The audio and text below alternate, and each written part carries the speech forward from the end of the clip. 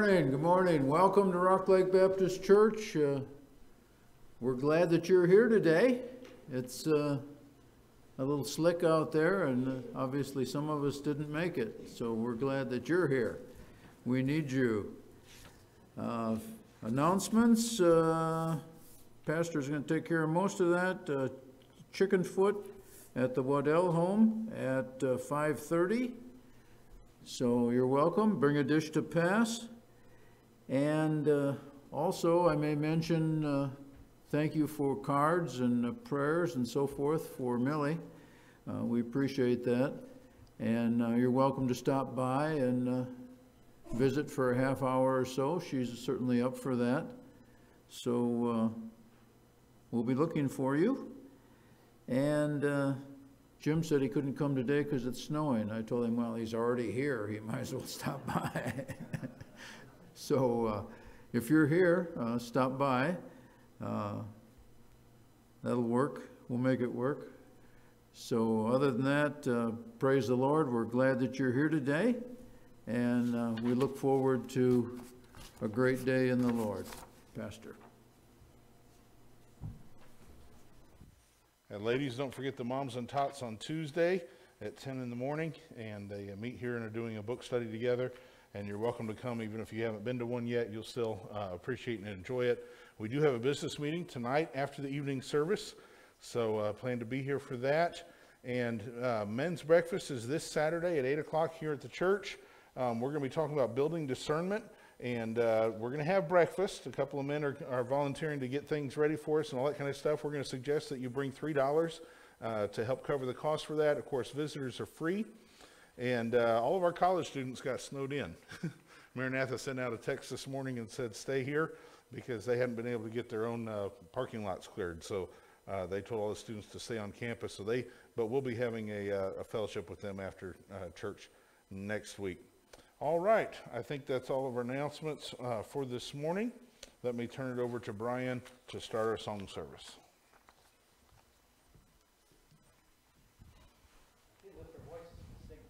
Praise to our Savior. Let's stand and sing page 2, Come Christians Join to Sing.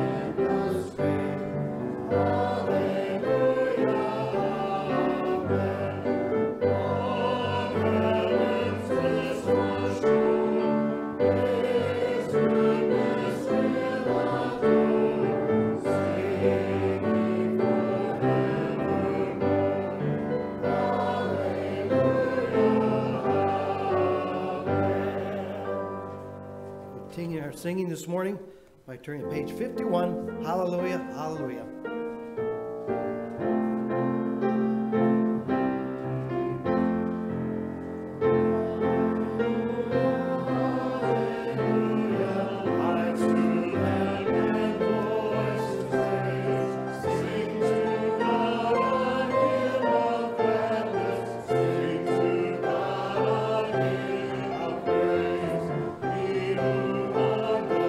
Cross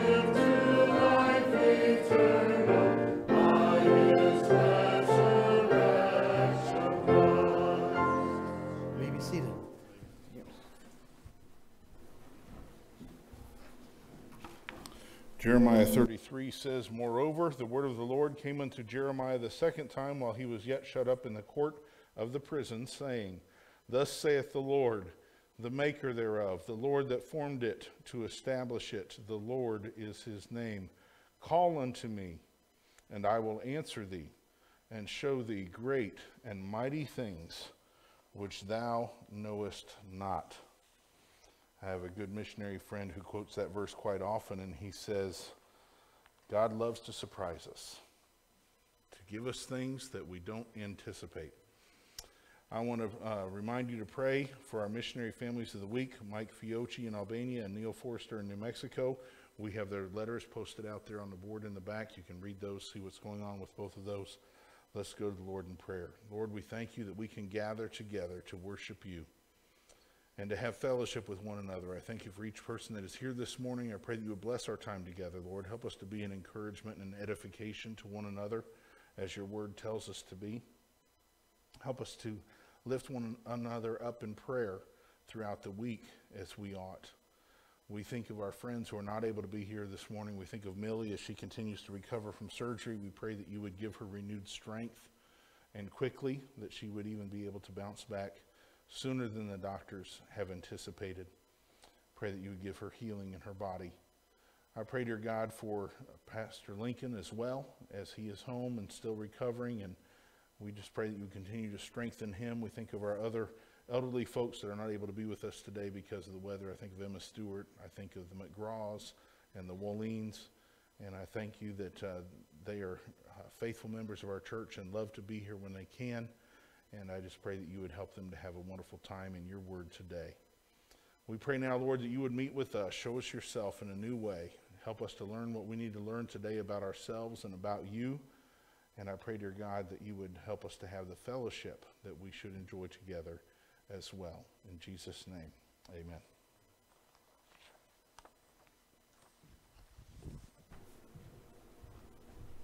Though we missed the choir today because of our foul weather, we sure appreciate our song leader, Josh Howard, and his family. And though they're not able to be here today and our choir, but we're grateful we can have each one here sing this morning.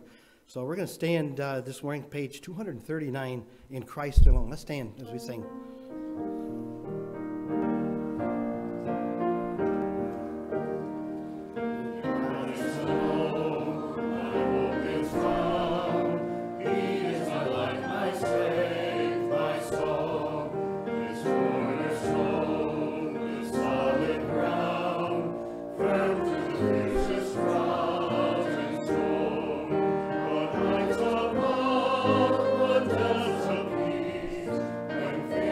Say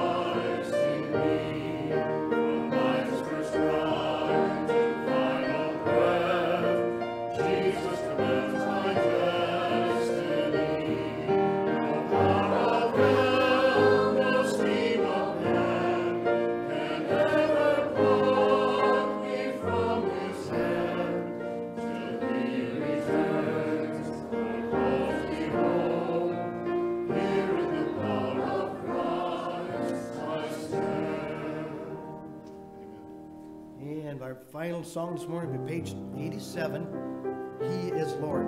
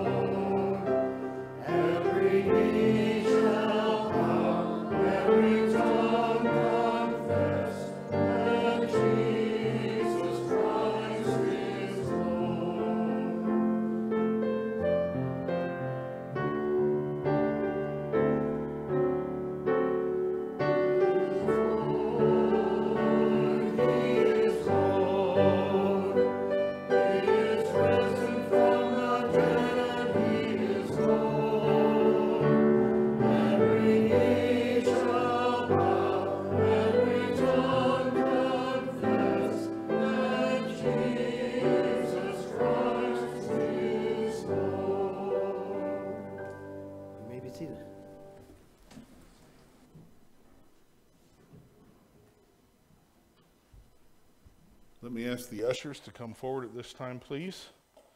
We will take this morning's offering. These funds are used for the needs of this ministry here, and we send out money from this offering as well to the missionaries around the world, the missionaries we prayed for this morning. This is a time for us to give our tithes and offerings. Lord, we thank you so much for the opportunity to give back to you. We thank you for trusting us with these worldly goods. We pray now, Lord, that you would help us to be good stewards of that which you have entrusted us with. And as we try to help our missionaries, Lord, that we would be able to help them with generosity and bounty. In Jesus' name, amen.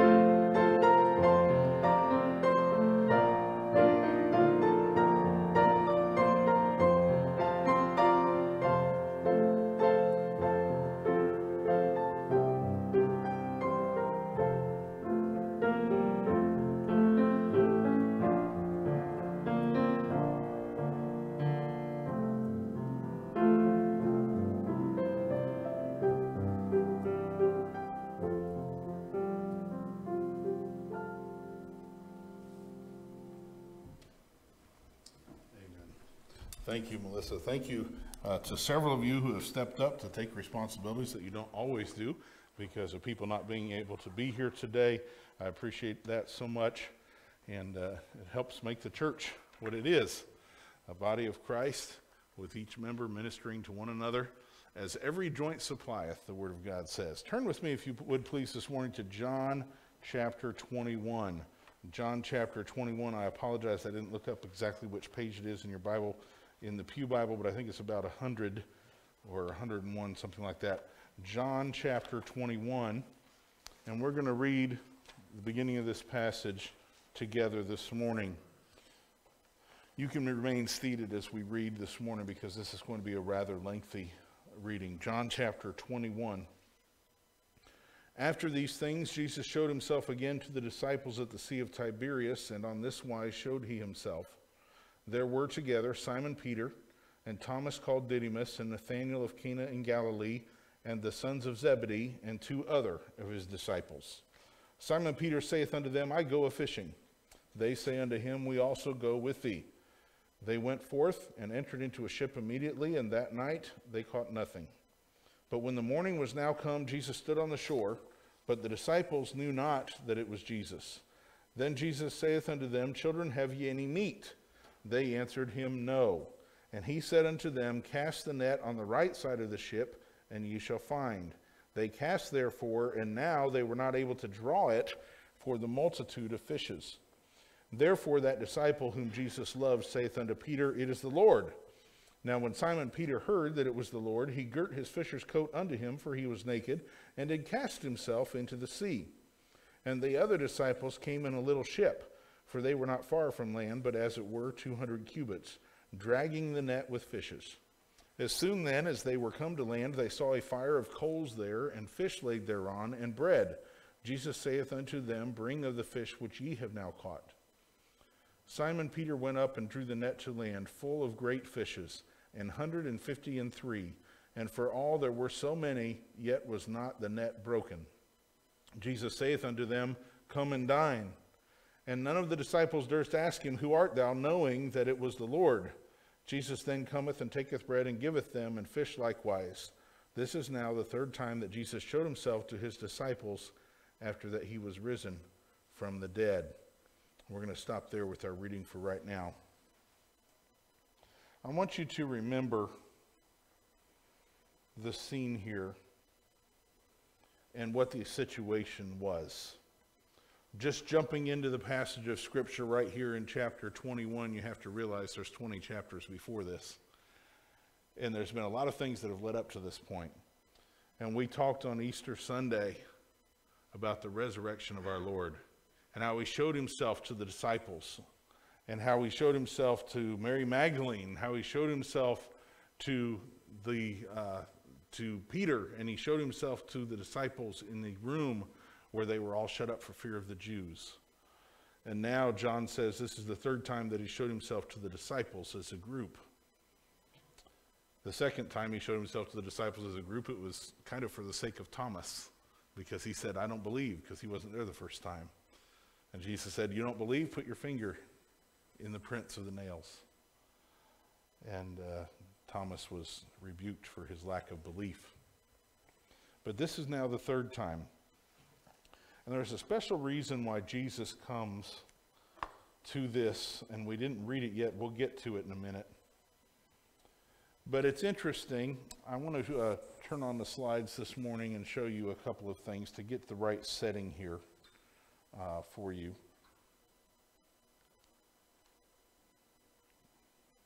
Try that again. There we go. All right.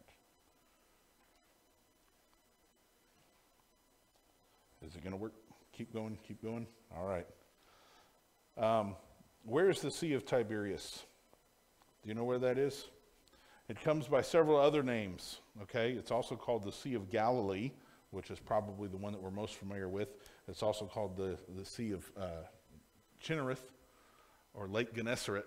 All those are different names because there were different languages being used at that time.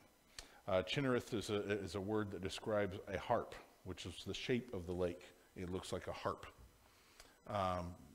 The Gennesaret and Tiberias and Galilee are all different words to describe the same place.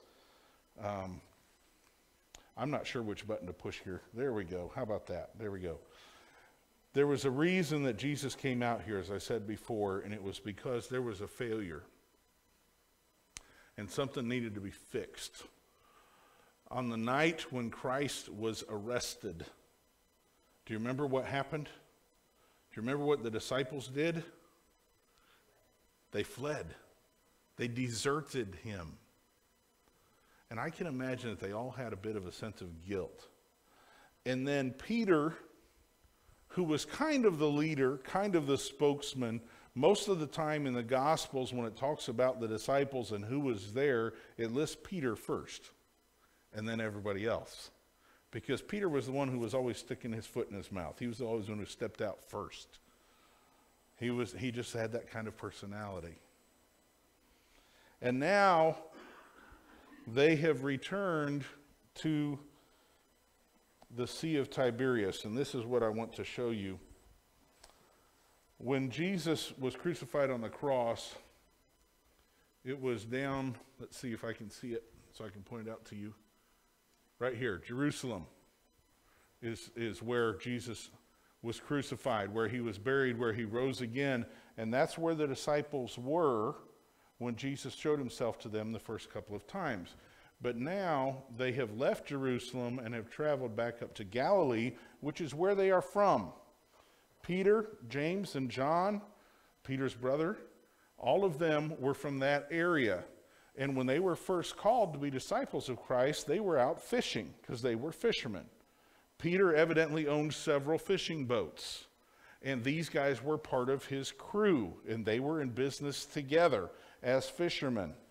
And when Jesus called them to follow him, they left their nets and followed him.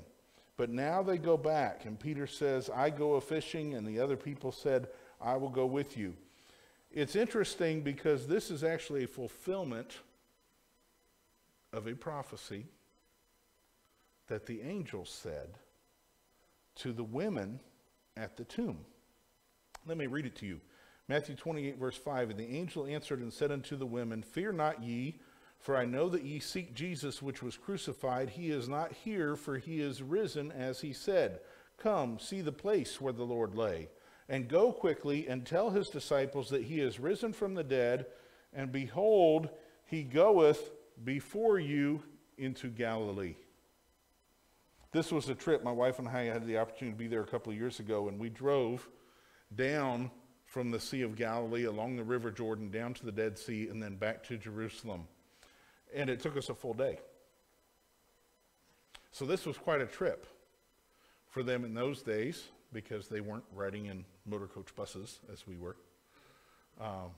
They had to travel by foot or on a camel or a donkey or a horse or something like that. So it took them some time to get back up there, probably several days. So they had taken a trip, and when they got up there, they were not anticipating seeing Jesus again. We can conjecture, we can surmise, we can guess as to why they went back to their previous work.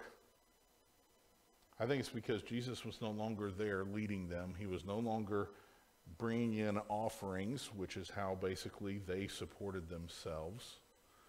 They needed to work for a living. So they went back to Galilee, and they needed to support their families, and they went back to work. And what they did for employment was they were fishermen. So they went out and they had a bad night fishing. Many of us that enjoy fishing have had those disappointing times. You go out all morning, get up early in the morning, get the bait, go to all the hot spots, and nothing happens. And they had fished all night and caught nothing. 7 disciples, including Peter. It was a frustrating night fishing. They were trying to meet their family's needs. They were trying perhaps to keep their minds busy.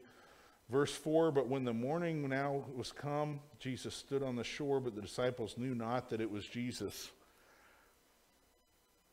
It was early morning. It was probably still dark. It was just beginning to dawn. It was hard to see who it was talking to them from the shoreline, and they didn't recognize his voice. We saw earlier on the road to Emmaus, the 2 disciples did not recognize Jesus when he was walking with them face to face. Mary Magdalene did not recognize Jesus when he was standing there in the garden. Evidently, the resurrected body of Christ had a different appearance. It didn't look exactly the same as it did before death.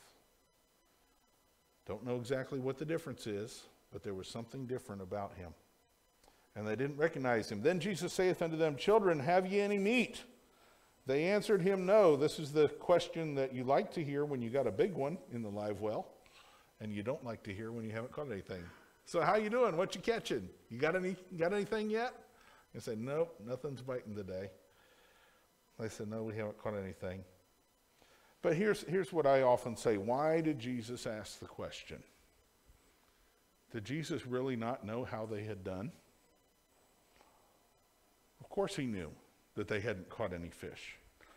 Jesus asked the question so they would realize their situation. They had no food. It was a fruitless endeavor. They had a need that was not met. And he wanted them to realize their situation. So then he said unto them, cast the net on the right side of the ship, and ye shall find. And now they couldn't draw it. They couldn't pull the net back into the boat because there were so many fish in it. They couldn't get back up over the side of the boat. They had to leave it in the water and drag it toward the shore. Therefore that disciple whom Jesus loved saith unto Peter, this is John. He says, Peter, it's the Lord. This is the same thing you did last time, remember? We fished all night, we didn't catch anything, and he said, put the net on the other side, and we caught. He said, it's the Lord. Simon Peter heard that it was the Lord. He girt his fisher's coat unto him, for he was naked, and did cast himself into the sea. Now, we understand he wasn't stark naked, okay? But he'd taken off his coat because they were working, they were fishing. And he throws on his coat and jumps in the water. Now, I've got a simple question to ask you. When is the last time you went swimming and you put your coat on first? Okay, this goes to Peter's state of mind, okay? Peter had denied Christ. He had now seen Christ 3 times. The scripture says, and we're not told anything of the account, but the scripture says that he had appeared unto Simon before he showed up to all the disciples. So Peter had already seen Jesus face to face, one-on-one. Plus he'd seen him twice with all the disciples. He knew that Jesus was alive, was no longer dead, but he still doesn't have quite peace, and he's not thinking straight. You don't put a coat on before you go swimming. But that's exactly what he did. He grabs his coat, throws it on, and he jumps in the water. Now, he jumped in the water one other time he got out of the boat on the Sea of Galilee. You remember that? Jesus came walking in the midst of the storm across the water. And Peter said, if it's really you, Jesus, ask me to come out. So Jesus did. So he stepped out of the boat then, too. But that time, when he started to sink, he prayed the shortest prayer that I've seen in Scripture. He said, Lord, save me. Because he was starting to sink. It wasn't because he didn't know how to swim. It was because the waves were so bad, he thought he was going to drown. Well, this time he's like, I got to get there. And so he jumps out of the boat and he swims to shore. And he was about 100 yards away. For me, that's kind of a long swim. Peter, evidently, that wasn't that big a deal, especially with a coat on. I don't know. He swam 100 yards and got himself to shore so that he could see Christ first. And I think it just goes to show that he was still a little bit unsettled in his mind with all the guilt because of what he had done to Christ on that night.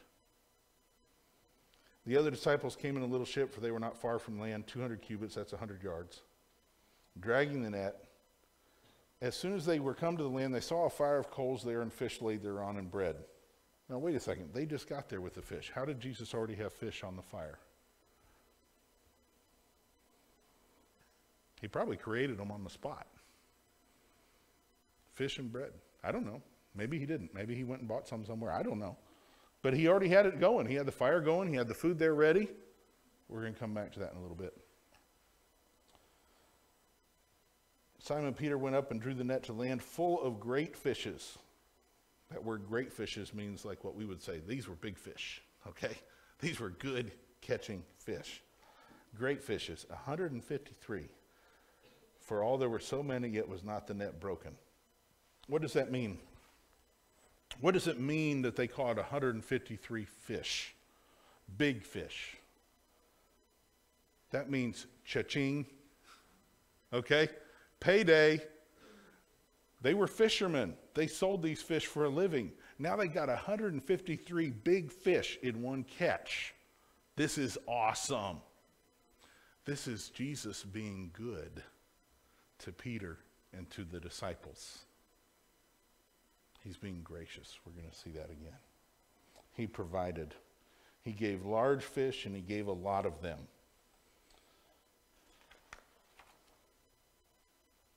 Verse 15, so when they had dined, Jesus saith to Simon Peter, Simon, son of Jonas. Simon, son of Jonas. He hasn't used that term since he first called Peter. When they first met, he said, Simon, son of Jonas. Now he calls him that again, Simon, son of Jonas. The point is that Jesus hasn't changed. Yes, Jesus died on the cross. He was risen from the dead, but he was the same person. and he spoke to Peter in the same manner as he did before. Simon, son of Jonas, lovest thou me more than these? Now there's a little bite to this question. What does he mean, more than these? It's one of two things. Either he was talking about the fishing, the boats, the fish, the net, or what I believe is that he was talking about the other disciples. Do you love me more than these? They had just eaten together. They were sitting around. And Jesus says, Peter, do you love me more than these? And the reason I say there's a little bite to that, because Peter had boasted before Gethsemane, before the arrest of Jesus. Peter had said in Matthew 26, though all men shall be offended because of thee, yet will I never be offended. In essence, Peter said, even if everybody else turns their back on you, Jesus, I won't. And Jesus says to Peter, do you love me more than these?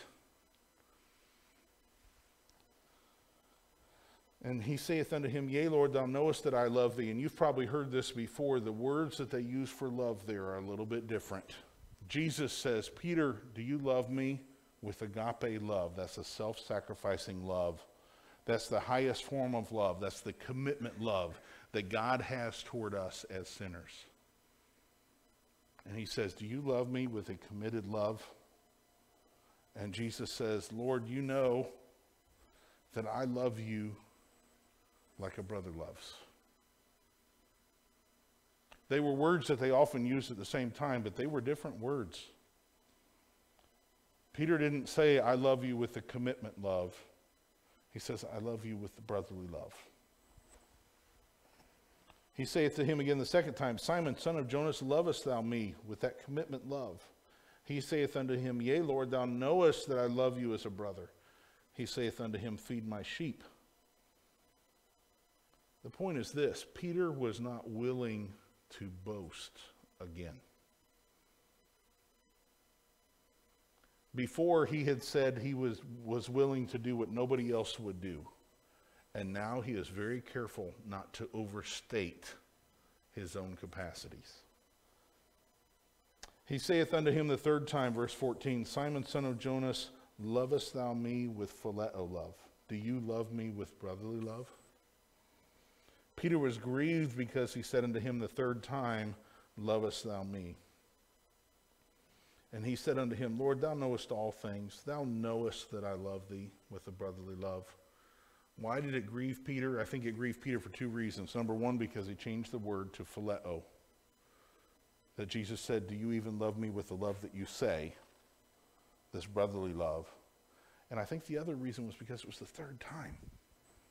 I mean, that would bother all of us, but especially Peter. Because how many times did he deny Christ? 3 times. And now Jesus asks him this question 3 times. And Peter is grieved in his heart, and he says, Jesus, you know everything. You know that I love you. And Jesus said unto him, feed my sheep. Jesus also commissions him publicly here to shepherd his flock. Lead and feed them. Take care of them. That's what it means when it says, feed my flock, feed my lambs, feed my sheep. 1 Peter 5:2. Peter himself is writing to other preachers. And this is what he says. Feed the flock of God which is among you, taking the oversight thereof, not by constraint, but willingly, not for filthy lucre, but of a ready mind, neither as being lords over God's heritage, but being examples to the flock. And when the chief shepherd shall appear, ye shall receive a crown of glory that fadeth not away. So Peter understood what Jesus was teaching him and telling him and instructing him to do. Feed the flock. Feed my sheep. They're God's sheep. The people who come to know Christ, who attend a church just like you're doing this morning, You don't belong to the pastor. You belong to the Savior. He's the shepherd. And the pastor stands up as an under-shepherd, contract laborer. My job is to shepherd you as his sheep. And that's what Peter was called to do. Jesus evidently stopped right here, took some time after this conversation, because in verse 20 it says John was following. So as we come to this next verse, I believe there's been a slight transition. I think the restoration is over. The other point I want to make about that restoration is that it was public. It was right there in front of the other guys. Now, why would Jesus do it that way? Why wouldn't he just do it one-on-one?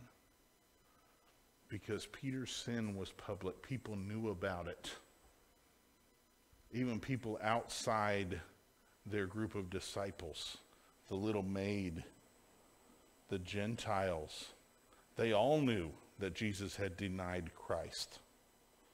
And so it was done publicly as a restoration because the sin was done publicly. But now, verse 15, excuse me. Verily, verily, I say unto thee, when thou wast young, thou girdest thyself and walkest whither thou wouldest. But when thou shalt be old, thou shalt stretch forth thy hands, and another shall gird thee and carry thee whither thou wouldest not. That almost sounds like a riddle to us. But Jesus was explaining something to Peter. He was explaining to Peter what was going to happen as Peter served Jesus.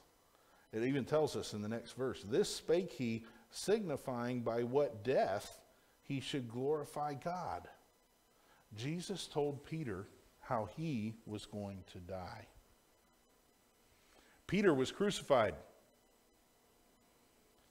And he insisted that he be crucified upside down because he didn't feel like he was worthy to die the same way Jesus died. And here Jesus tells him, Peter, when you die, it's not going to be in a sick bed. You're going to die serving me. And when he had spoken this, he saith unto him, follow me. That was the instruction. Peter, it's time to step up. You said that you would stay with me through thick or thin. You said that you would stand with me when nobody else would, and you failed. But you understand now that you love me, and I'm commissioning you to feed my sheep, and you've got to be committed to follow me, to do what I tell you to do. And that's what Jesus was telling him. Then Peter, typical Peter, turning about, seeth the disciple whom Jesus loved following, that's John, which also leaned on his breast at supper and said, Lord, which is he that betrayeth thee? Peter, seeing him, saith to Jesus, Lord, and what shall this man do? Okay, God, Jesus, you've explained to me what I'm going to be doing. What's he going to do? That's just typical Peter. He's the same person he was before. Sticking his nose in where it doesn't belong. And Jesus saith unto him, verse 22, if I will that he tarry till I come, what is that to thee? Follow thou me. Peter, that's none of your business. Don't worry about it. Do what I have instructed you to do. So Jesus gives him this instruction. In the next couple of verses there explained to us, then went this saying abroad among the brethren that that disciple John should not die, but yet Jesus said not unto him, he shall not die, but if I will that he tarry till I come, what is that to thee? In other words, he wasn't telling Peter, John's not going to die. He was saying, Peter, that's none of your business. Don't worry about it. What is that to thee? And then John identifies himself as the disciple whom Jesus loved. This is the disciple which testifieth of these things and wrote these things, and we know that his testimony is true. And there are also many other things which Jesus did, the which, if they should be written every one, I suppose that even the world itself could not contain the books that should be written. That's not just an exaggeration. The Gospel of Luke says that Jesus spent much time in the temple day after day. He would go sleep on the Mount of Olives, and the people would follow him to the Mount of Olives, and he would teach them there. And then the next morning, they would be rising up early in the morning, meeting him at the temple again. And so he was constantly pouring himself out for 3.5 years. And each of the 4 Gospels is an account of Jesus from the perspective of a different person. And they don't always tell every single one of the same stories that all the other ones do. John is perhaps the most different because he kind of picked and chose different things to tell. But John says if we tried to write down everything he did, we couldn't even do it. So I want us to recap here. I want us to see again Peter. I want us to consider his situation, because here's the deal. Peter had failed miserably. Judas betrayed Christ, and out of guilt went out and hung himself, committed suicide. Peter had denied Christ, almost the same sin, and he was guilty. And there was a problem, because you can imagine if one of your friends has done something like this to you, wouldn't there be a problem between the two of you? There's a betrayal there. There's a broken trust. There's hurt.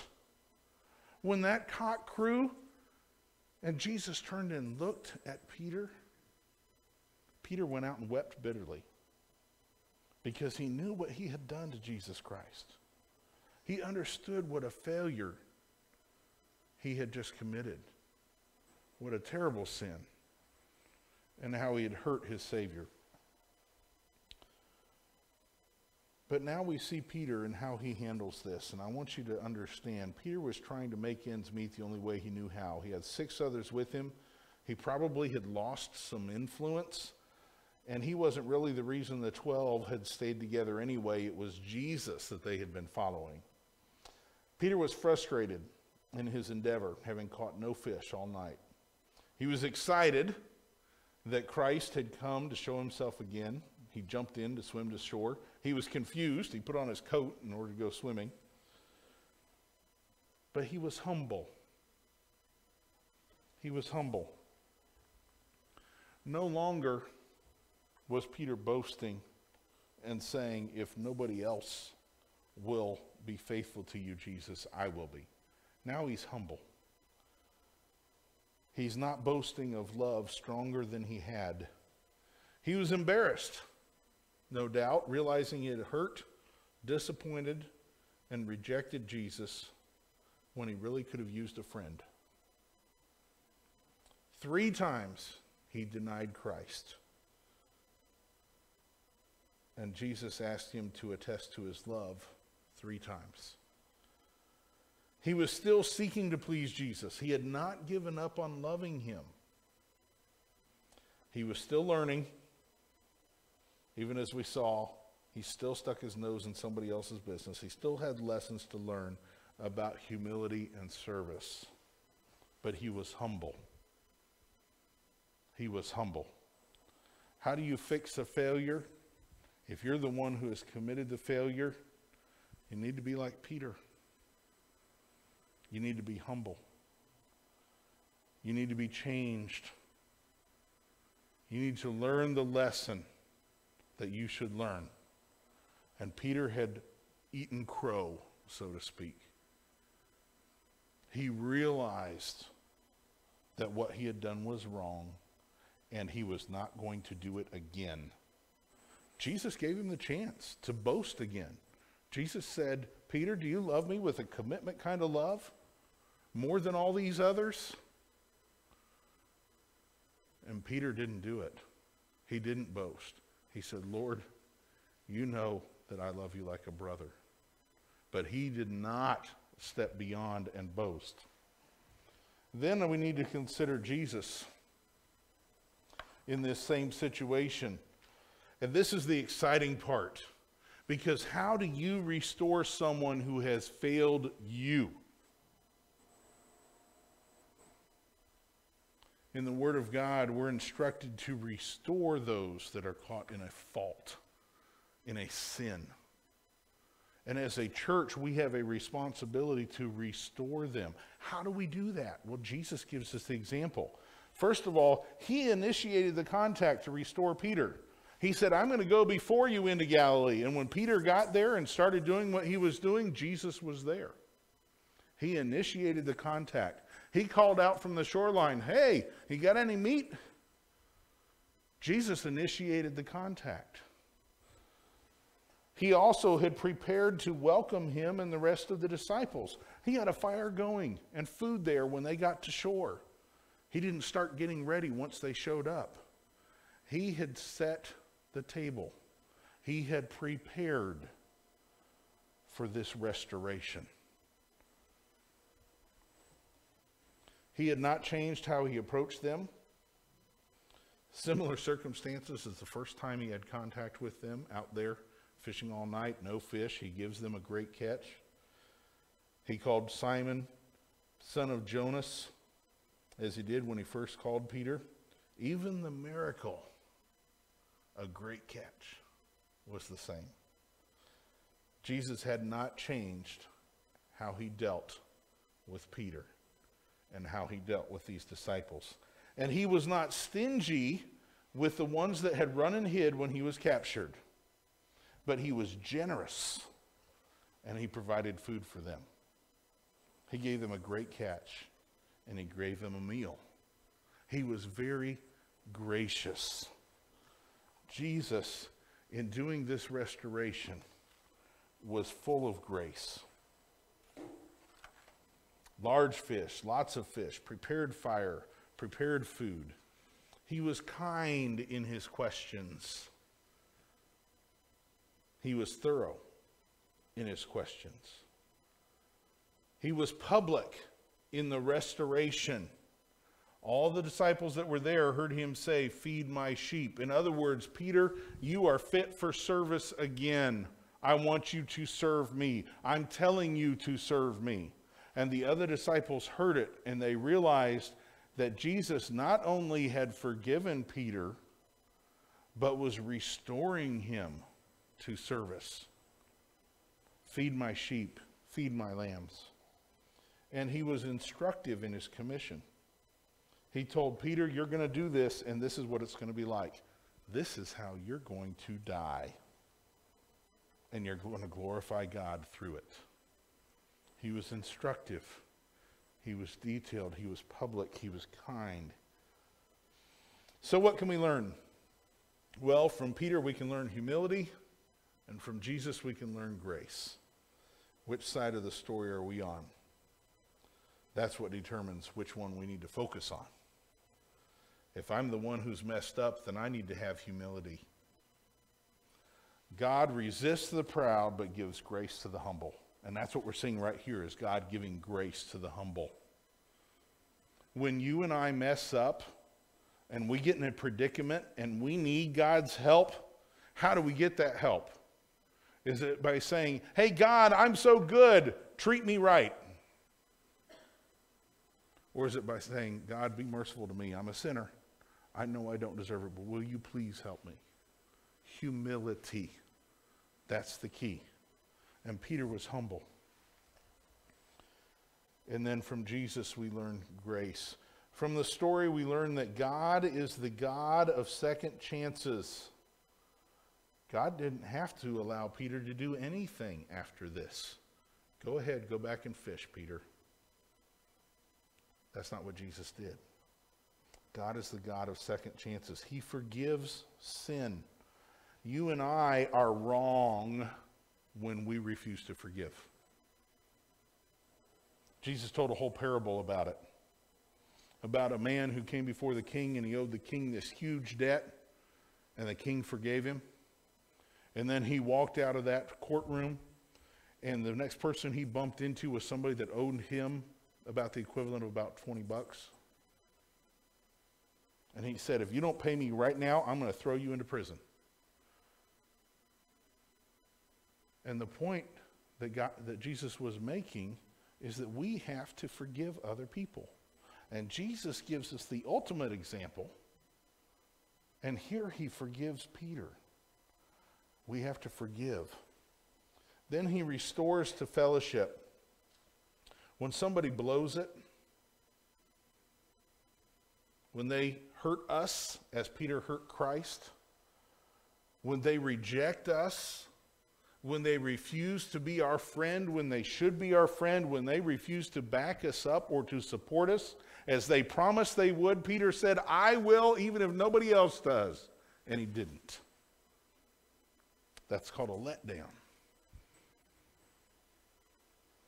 And Jesus not only forgives him, he restores him to fellowship and he restores him to service. He treats him the same way he did before the betrayal, before the denying. He treats him the same way he did when Peter was saying, I love you, I love you, I love you, more than everybody else, I love you. Jesus treats him the same way. He doesn't treat him like a second-class citizen. He restores him to service. He commissions him to feed my sheep. God uses broken vessels. He fixes them, and he enables them to serve. Isn't it a good thing that God uses broken vessels? We're all messed up, and we all need him. He honors humility in his servants. God resisteth the proud, but giveth grace to the humble. He honors humility. And he has a task for the humble servant. Do you realize that if you are a child of God, that you have a purpose for being here? You have a task to accomplish for God.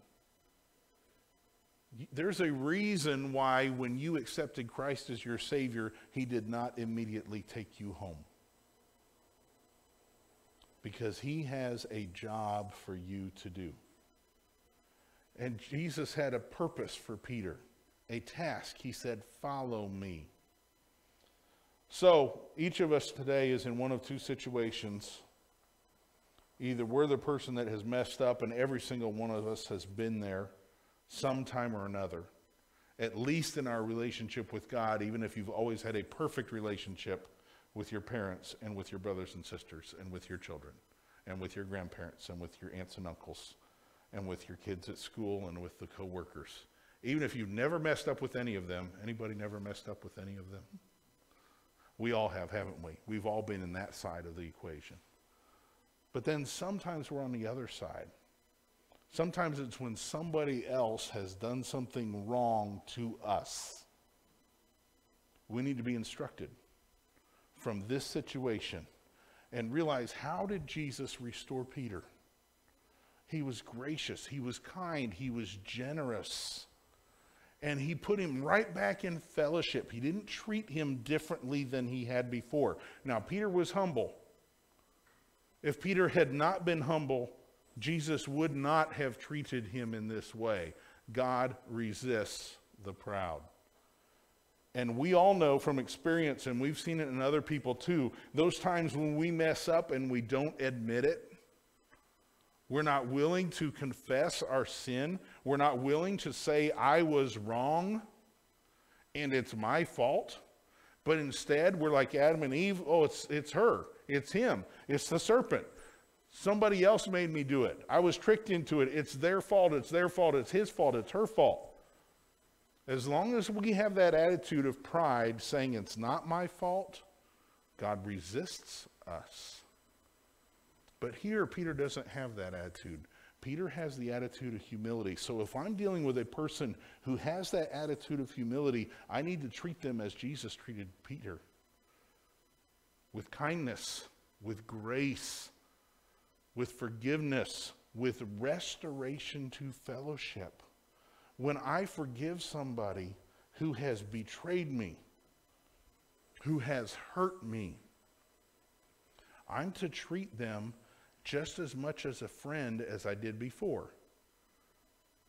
Now, we can go back to specific situations, and I will say this one thing. It does not necessarily mean that you trust them as you did before, but you treat them with the same kindness, and you fellowship with them in the same way as you did before, because that's what Jesus did. And he gave them a task to do. Jesus had a purpose for Peter. Now, you may not have that role with the person that hurt you. You may not be their boss or their authority. But you can love them and you can treat them and give them the same kind of friendship and fellowship that you did before if you have chosen to forgive them, because they are humble. And if they are coming before you contrite and saying, I messed up and I did what was wrong, will you please forgive me? Then you, if you're going to be like Jesus, need to forgive.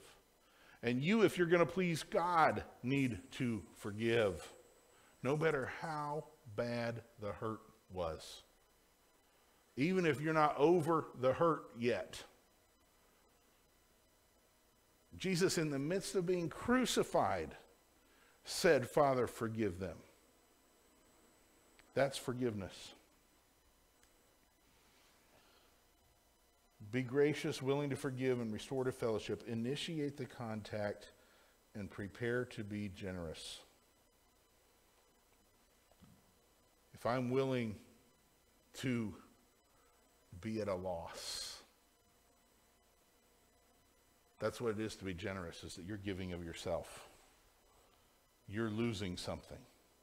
Am I willing to lose something to restore that person to fellowship? Then I become like Christ.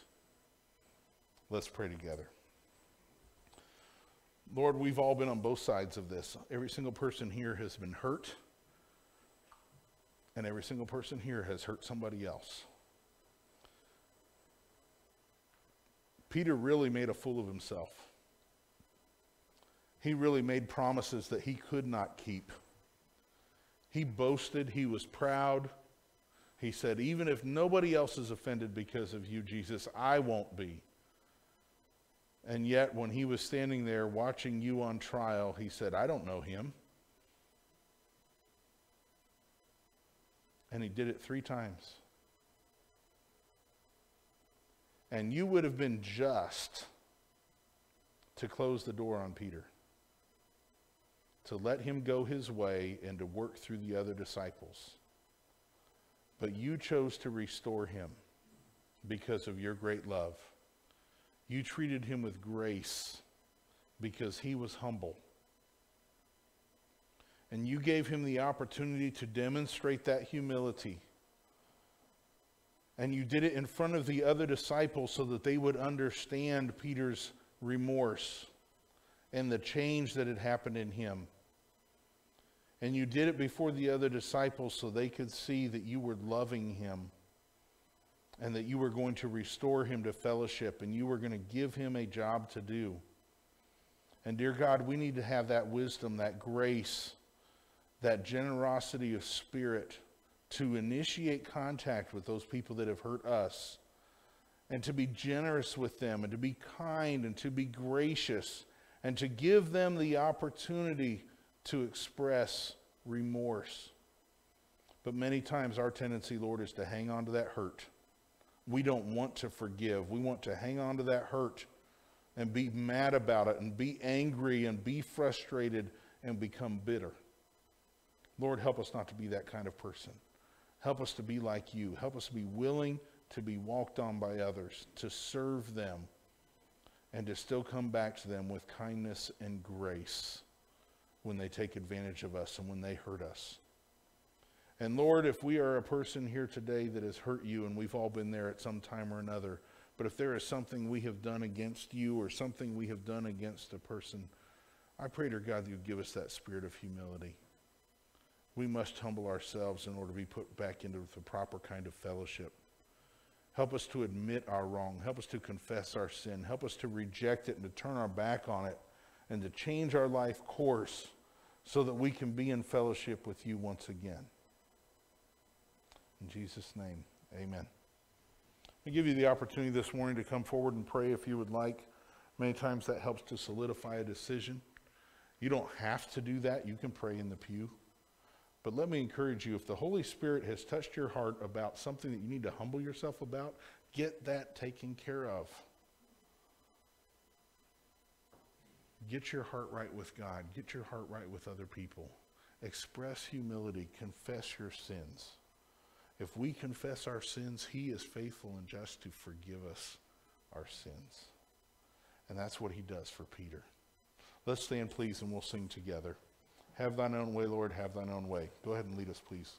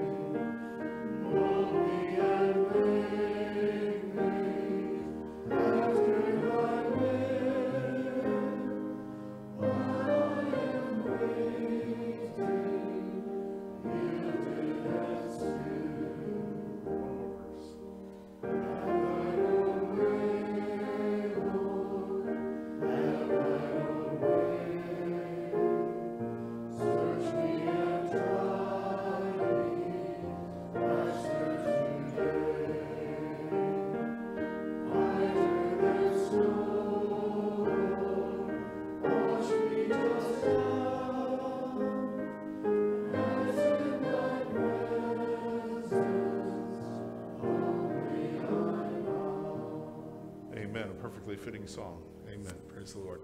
Let's pray together. Lord, we thank you for your word. We pray that you would help us to make it a part of our lives, to base our lives upon it, Lord, to live our lives in accordance with your word, to use it as the blueprint, and to build our lives on the firm foundation of Jesus Christ.